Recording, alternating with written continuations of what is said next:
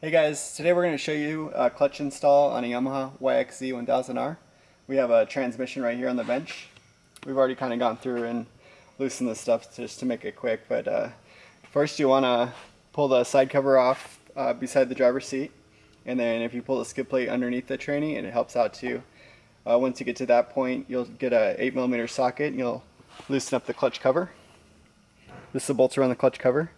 You'll see there's 3 bolts on the bottom that have these copper washers, and on the cover there's little arrows on those 3, so you need to make sure those copper washers match up with those 3 arrows. That's important. Once you get the bolts all loose, take it off. There's 2 dowels. There's one down here and there's one up here. You want to just make sure you don't lose those or don't drop them. You can pull them out right now if you want, or you could just leave them in there.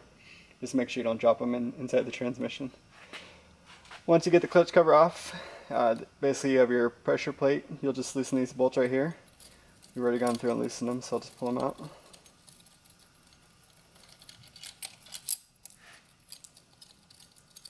going to be a little bit harder in the car. We're doing this on the bench just so you can see it really good for the video's sake. Okay, this is basically just a distribution washer that's held together by the bolts, and then you have your little pressure ring right here. This is, instead of the springs, this is how the factory applies pressure to the pressure plate. And the next step is the pressure plate. Pressure plate goes right on the friction disc. So that plate pushes on here, that's what gives you your pressure. That's how it is stock. So you can see over here, this is a conversion kit made by Barnett. It basically is going to get rid of this pressure plate and it's going to go to a spring setup. So this is a more conventional. It's got the 6 springs. You can get different spring weights. It gives you more adjustment. You can have it a lot stiffer. That's the advantage to going with that plate. So today we're going to be installing that. One of the things we learned is it's kind of tough to get in there to switch out the clutch, and this clutch is pretty in depth. So what we did here is once you get to this point, you'll pull out this push rod. It just pulls out. It's got an O-ring on it. Just make sure the O-ring's still in good shape. Set it aside. And then if you have a 30mm socket with an impact, you can loosen this nut. We've already loosened it. So I'll pull it off.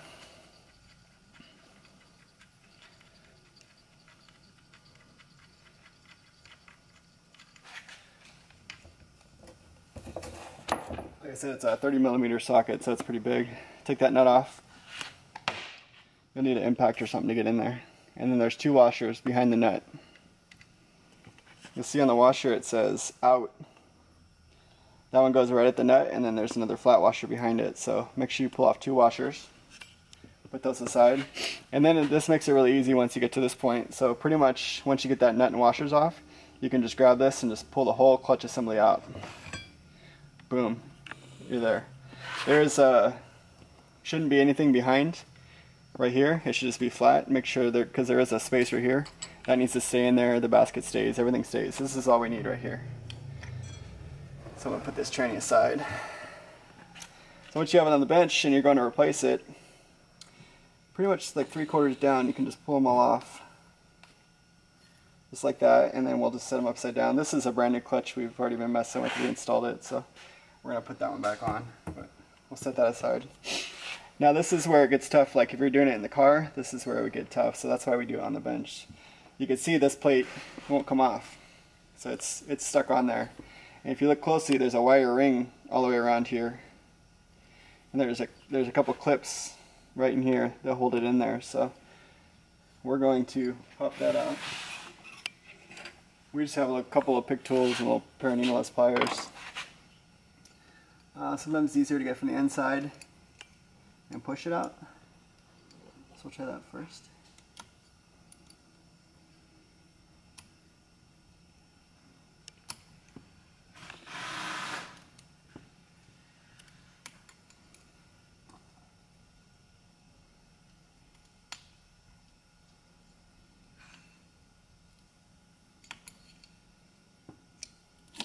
Okay.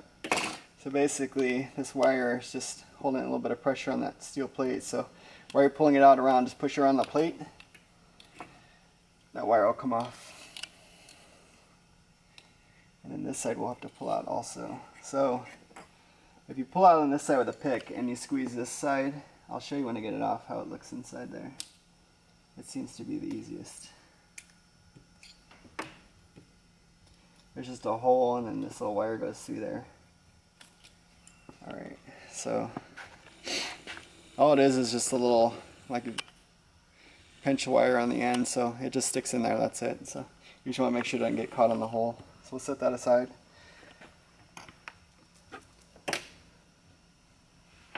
Alright, now we can go ahead and pull the steel.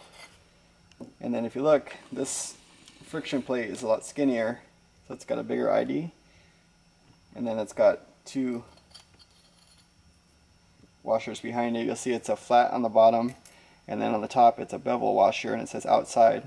There's actually going to be 3 of these, just like that. So another steel, another big friction with the bevel washers. I'm just going to pull all of them off. Those bevel washers. Same thing, another steel, another big friction, and then these last bevel washers. So that's it. So when we go back together with it, you'll probably have a stock clutch or something you're going to replace. You can strip it all the way down, just basically the hub if you want. And then there's going to be a flat washer. These are just flat. Doesn't matter which way it goes on. And then that bevel washer, it says outside, so that needs to go outside. Just like that. You know, do your friction. This will be the new clutch going on. You do your friction, do your steel, friction, another set of bevels, so you do a flat, and then your other bevel, same way the first one went on. Line them all up, another steel,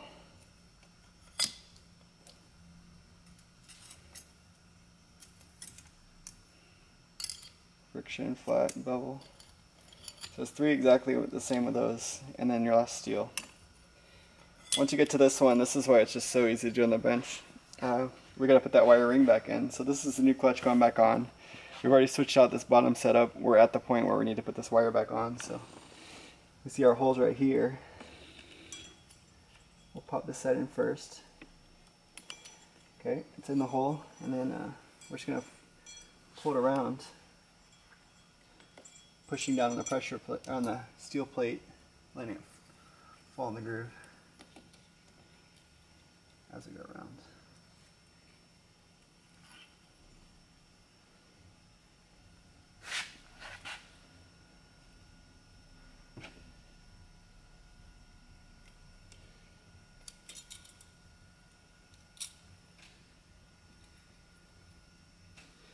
You can see it's running right there. So.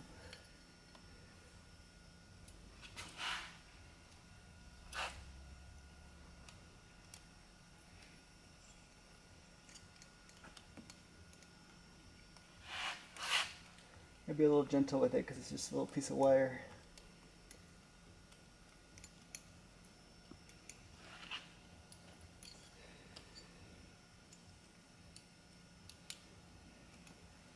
And at the end, we're just going to stick it back in the hole.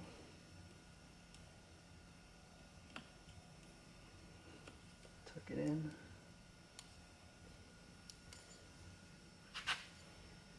Now it's just important just to make sure it's in the groove all the way around. You want that wire all the way in the groove, so we're just going to go back kind of by all of them, making sure they're all in the grooves. That looks good.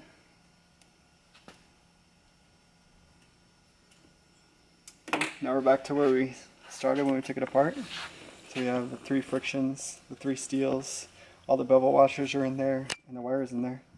So at this point, it'd probably be easiest just to, if you're working it back in the vehicle, you could just stick it back in, line up those 3. So these grooves go, you can see these grooves go all the way down. This one only goes to right there, so you want to stick it in the long grooves. Just like that. Get it back on there. At this point we can put the 2 washers, just the flat one first, and then the one that says outside, go on second. You could put a little bit of red Loctite on the threads, and then put this nut back on there.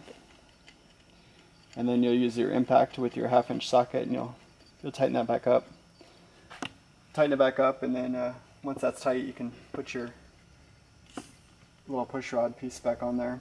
There is a ball behind here that pushes on this, so you got to make sure that ball doesn't fall out. Let's see if we can fall out. No, doesn't want to fall out. So, but there is a ball right behind here, so make sure it stays in there. Now we're ready to finish the rest of the clutch. So the rest of these clutches are all the same. So we ended with the steel. We're going to go back to friction. And these clutches have been soaking, so we just stick them in a bag and put some oil in there, and they're all ready to go. So.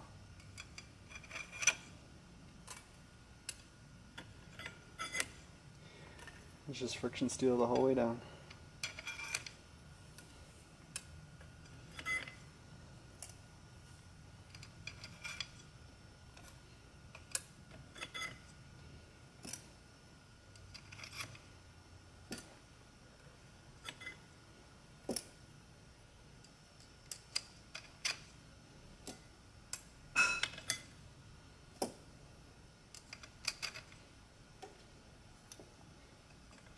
And then the last one, you want to go in the other groove. So the last one will be the other channel. So let's clock it a little bit. And then from there, we're going to go with the new pressure plate. So we've just kind of mocked this up, but I'll pull these springs out. You can see it's just a pressure plate with a bearing in there. Some things to think about is when you put this on is these little splines right here. You need to fit inside those splines. So when you put it on there, might not go right on. You have to kind of like rock it and then make sure it lines up. So it seems like this the slave cylinder always has a little bit of pressure, so if you just hold it in like that, and then you can go ahead and start your bolts.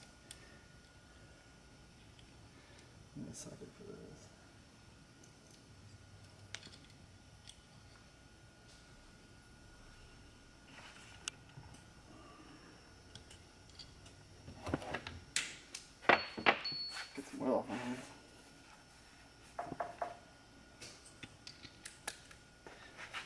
Trying to see if you can see it.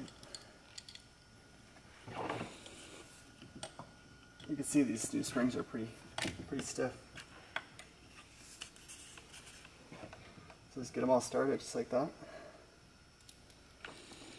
Once you get them all started, then you'll want to run them down, torque them to about 7 foot-pounds. You can put your new gasket on at that time, clean up the surfaces, put the new gasket on, put the cover on, and then that can go to 7 foot-pounds also. Make sure those copper washers we talked about earlier, make sure you leave those where the 3 arrows are. And then change the oil if it was burned up or something, and then you should be good to go. If you guys have any questions, feel free to call us. Our website's welleracing.com. Thank you.